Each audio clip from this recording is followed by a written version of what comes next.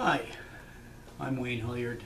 I thought I'd do a series of instructional videos on the use of an autocollimator and reference mirror to check straightness and flatness, straightness of a straight edge and flatness of a surface plate.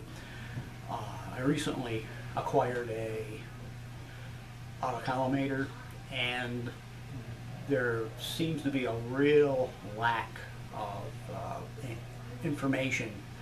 Fair amount online in PDFs and in Google books, technical books, metrology books, but on YouTube almost nothing other than some promotional videos put out by companies that are selling calibration services, and even then they don't really show a visual autocollimator, which is what I own, which are sort of, I meant, probably, I won't say obsolete, but not real common anymore, because there's automatic types of autocollimators, and as well as electronic levels. And that's what, if you go to have a calibration pro come in and have them calibrate your surface plate, if it's a big one, they're probably going to use an electronic levels, do differential leveling on the surface plate, and obviously this equipment is way beyond what any private individual doing machining, serious machining in his own home, would want to spend money on. I recently bought a surface plate, which I'll show. I'll show you the surface plate, I'll show you the straight edge that I'm looking at right now, I'll show you the autocollimator, the mirrors that go along with it, and try to give you some clue on what an autocollimator is, what it's used for, how it's used, if you should maybe consider getting one, or should you just hire somebody to look at your surface plate and tell you what it is. A little bit of my background. I've started toolmaking apprenticeship in 1978, and I've been a tool maker, die maker, and injection molding ever since. So I have almost 40 years in plastics industry, doing precision machining, inspection, a lot of surface plate work, a lot of gauge block work, a lot of indicator work. That whole time, I've never really understood what an autocollimator was. Now, a few years ago, my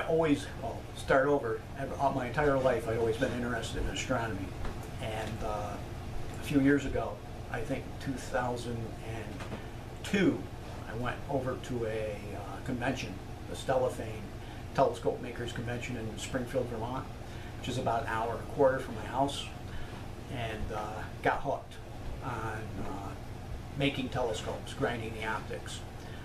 And so I developed an interest in optics, and the autocollimator is an optical device. So my two interests merged: precision machining, optics work. I finally was able to understand what an autocollimator was, how they work, why they work, and what you can do with it. And so I've spent the last few months, since I bought my surface plate. I didn't really want to pay somebody to come in and calibrate it. I really wanted to do the inspection myself. I wanted some way of qualifying the numbers, put a quantity on them. And so I decided I'd shop on eBay, and I scored a autocollimator. So I think what I'll do right now is I'm going to get the camera off the tripod, bring it over, show you the different things here, a couple, 3, 4 items, and then take it from there. Right now I'm set up to inspect a straight edge. I'm going to have some video shot through the eyepiece of the autocollimator. It won't be as good as looking into it with your own eye, but you'll get an idea of what I'm talking about. And between that, and also I'm going to show you how you interpret the readings from the autocollimator. So hopefully I'll be able to piece this all together and make it informative and interesting, and I won't get too many flames in my comments in the video. So anyways, so I'm going to grab the camera. I'm going to start showing you what all this stuff is. Okay, so here we go. So let's start out with the surface plate. The surface plate is by Ron, which was one of the original surface plate companies in the United States. They were bought by Truestone, and then Truestone was bought by Starrett. As usual, corporations swallowing up other companies and stuff. It's a 24-inch by 18-inch surface plate. Has a groove milled up, a dovetail groove milled up the center line, which I'll have mixed emotions about. Hindsight being 2020, I probably wouldn't have bought this surface plate with that slot in there, but hindsight's 2020, and it might turn out to be handy on occasion. I'm sure it will be for securing work pieces down for inspection. And they also have a couple of 1/2" 13 threaded inserts in the plate too for clamping. So that's my surface plate. I don't have any idea how old it is. It's fairly old. It's been around a while. Been in a warehouse in Springfield, Vermont for probably 10 years since it was bought in a buyout. Okay, this here is a 24-inch cast iron straight edge, which I've made. This is made out of 24 inches of Durabar G2 gray cast iron, milled, side panels relieved for weight reduction. It is roughly 1 inch, a little over 1 inch wide, about 3.5 inches deep by 24 inches long. I milled it, then I surface ground it on a surface grinder. Got the about 4 sides ground the 2 working edges, which are this edge and this edge, on the surface grinder. Let it spark out, got it good and straight. And this first video is going to really be about inspecting this for straightness.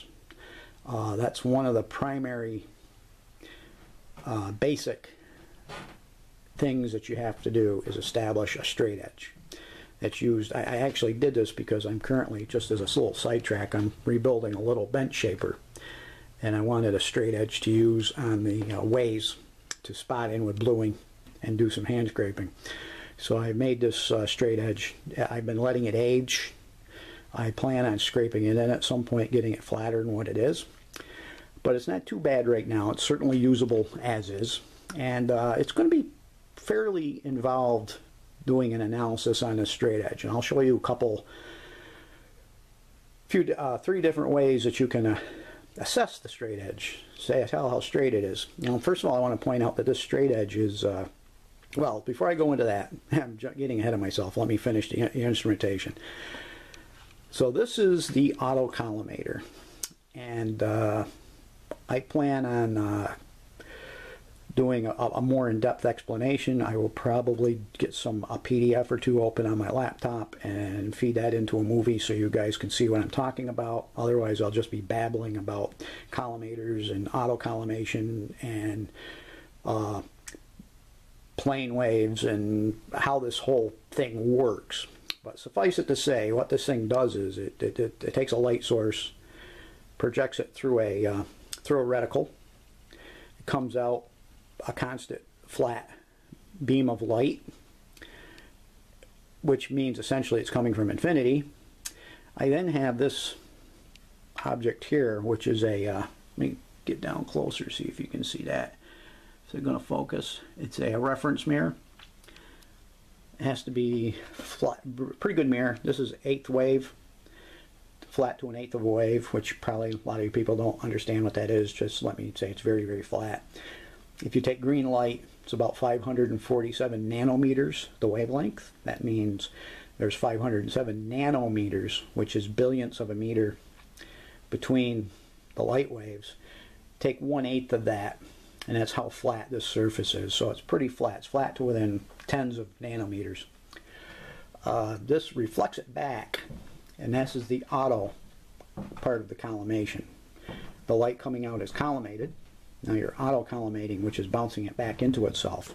The light re-enters the instrument, comes through, and it goes through, and you have a reticle back here with moving crosshairs. There's a micrometer adjustment, and you can move this back and forth, and I'll show you in the video through the eyepiece. It'll make more sense once I get that, show that. So I won't go into a great deal. Suffice it to say, what this does is this allows you to measure the angular deflection of this mirror. In this case, we're looking at angular deflection this way. Allows you to measure that, and this is calibrated to a half arc second. So that's 1/2 arc second of angle, which again, it'd probably be easier to show on paper what exactly that means. It's pretty small though, pretty small number, and then you have to translate that into a linear offset that this thing actually has moved over its length. So this basically functions on trigonometry, is what you're doing, some basic trigonometry to figure out small distances, and it's somewhere on the order of some tens of millionths of an inch that I'm seeing deviation here. And again, you'll see more of that once I get the laptop up and running and recording, so you can see the numbers I'm talking about.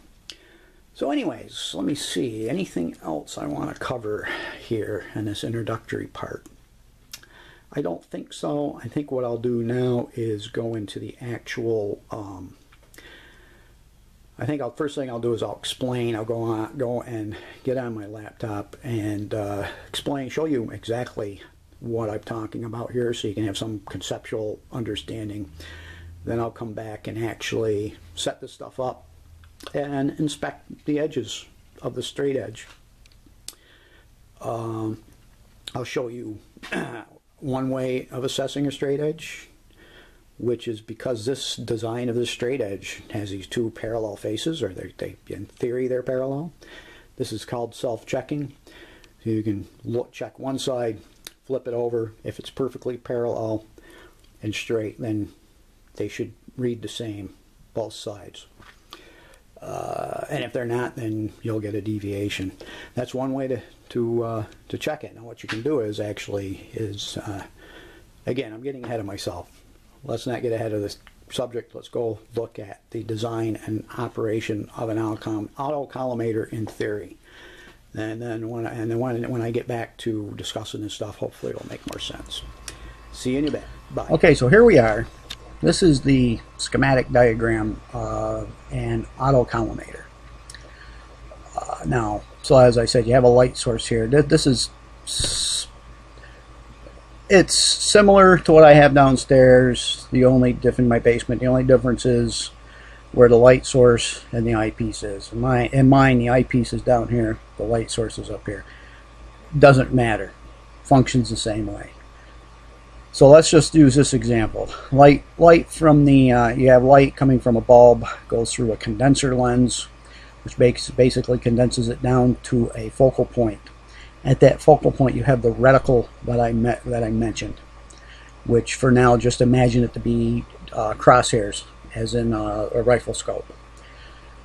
The light expands from that focal point. This focal point here is the focal point of these condensers. It's also the focal point of this objective. So what that means is because this is at the focal point of the objective, it goes through here. Now this is a beam splitter, and what this does is it splits the beam in half. It's a 50% beam splitter. So what happens is the light coming out from this reticle comes here, hits this beam splitter. 50% of the light goes dumped off to this side here and wasted. You don't see that. The rest of it goes through the beam splitter, expands up till it hits the objective, and then it comes out collimated. This is known as collimated. No matter how, if you were shining this at the wall, and you would have a lit image of the reticle on the wall, the diameter of the objective, and no matter how far you moved it away or towards the wall, that would stay a constant diameter. This is what is meant by collimated. This light goes out, hits a reference mirror, which you don't see here. Well, let's just assume there is a planar mirror here of suitable quality. The light is reflected back through the objective, is focused back down, goes through this beam splitter. Now this time, 50% of the light goes up into here and is wasted, which is okay, that's tossed away. The other 50% of the return light gets reflected back up to this, to your eyepiece here, and you have, as I said, a matching reticle here. If this plane wave, if this planar mirror is absolutely perpendicular to the optical axis of this collimator, then this reticle and this reticle will line up exactly. And now I think I want to switch PDFs and show the let me see, is this going to show what I want? Yeah, I guess so. Let me zoom up here a little bit, 150%, move over and up. So as you can see, here's your light coming from the autocollimator. The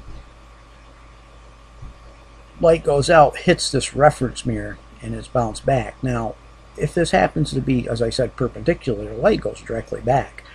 But it's not going to be, hardly ever going to be. So what you do is you align the optics up on this first position of the mirror, which is your datum plane. Then as you move the mirror along the straight edge, it's on a sled with the particular spacing between feet. Now in my reference mirror, that's a 2-inch spacing, so there's 2 inches between these feet here. So as you're tipping, you're changing the return path of the light. Now let me go back and see. I thought this had what I wanted to show. I guess it doesn't. Long story short, let me get back to my, yeah, here we go. Long story short, you're measuring the angular displacement of the reference mirror in relation to here. And as you tip this mirror back and forth, the reflected light, the reflected image of the reticle moves back and forth in the eyepiece. And again, I'll have video showing what I mean by that. It'll be easier to understand when I show the video of the eyepiece and see the actual reticles that I'm talking about. You can measure that. That's measured in arc seconds. And then by doing the appropriate trigonometry, simple trig, right angle trig.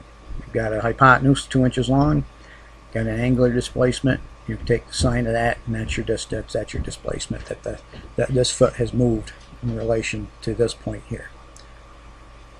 So let's see how this turns out. Okay, so this is the video where I'm going to show the measuring of the straight edge with my autocollimator, reference mirror, straight edge that I made, and a aluminum reference scale so I can step off 2-inch steps. This reference mirror has 2-inch separation of feet, so any angular displacement will show up in the autocollimator. And I'm also figured out how to video the autocollimator and hopefully get some decent video so you can see the actual through the eyepiece view as I'm moving the sled. So with that, so let me start the other camera rolling, and I'll start it running there. Just a second, let me get back here, make sure that's there. Okay, let's start this. Okay, I guess it's running. So here's my zero here. So let's move the sled 2 inches, like so. And if we look at the reticle, I am now going to adjust the micrometer to adjust the broad single line in between the two double lines, like so. That's about 10 arc seconds. So let's do another one. Here's another 2-inch increment. And let's see here. That needs to be moved a little bit more.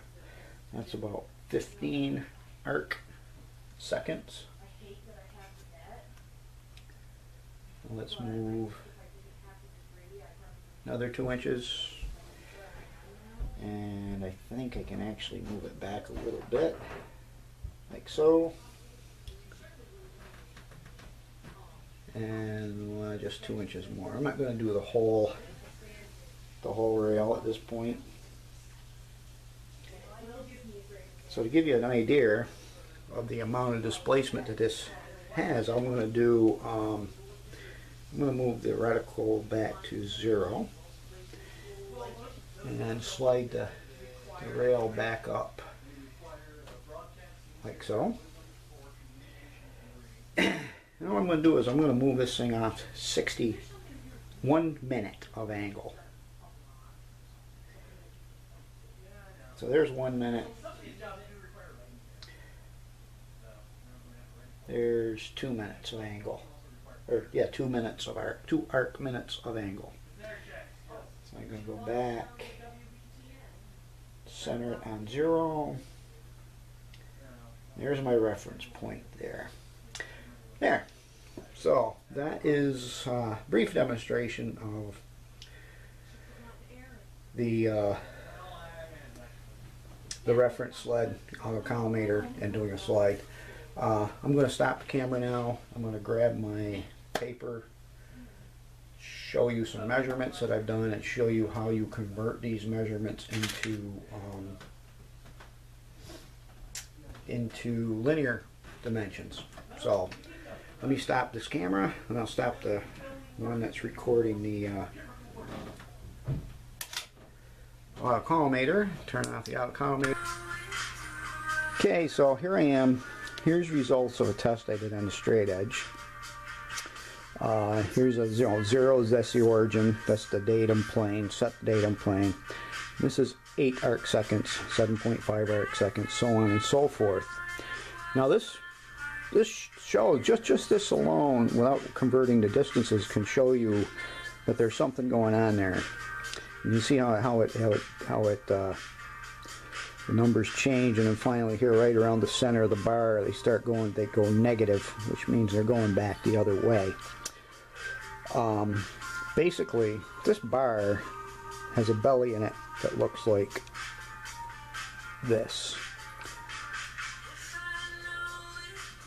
So let's convert these numbers, these arc seconds, to a linear distance. So I have stored in this calculator, I have the amount that is what decimal part of a degree an arc second is, and I'll just show you basically that calculation would just be 1, and then there's 3,600 arc seconds in a degree. You divide that, and you get 0.0002778 for a number. So that is the decimal part there now. So there are 8 arc seconds. So that total angularity is 0.002 thousandths of a degree.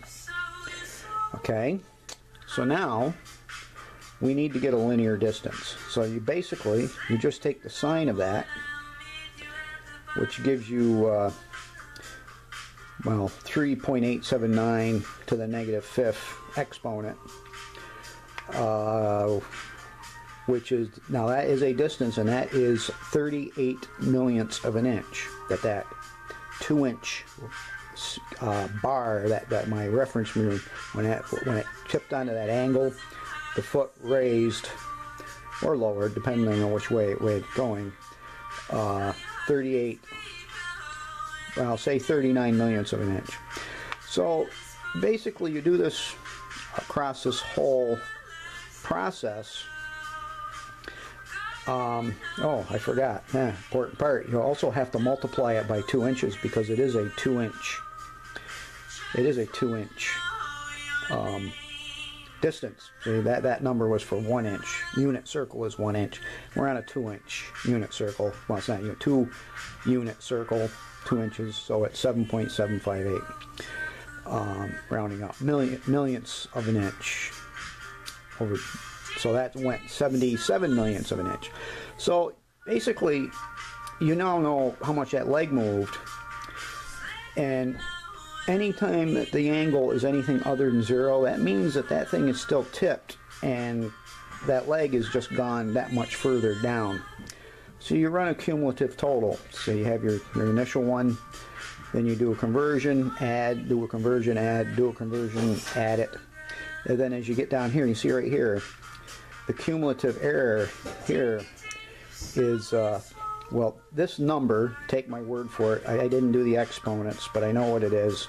This is actually a little over 3/10,000ths of an inch, or 334 millionths of an inch cumulative error. Then, because these angles go back the other way, you start subtracting the numbers, and as you can see, it comes up and closes pretty nicely here. So that's the basic process that you do with an autocollimator, and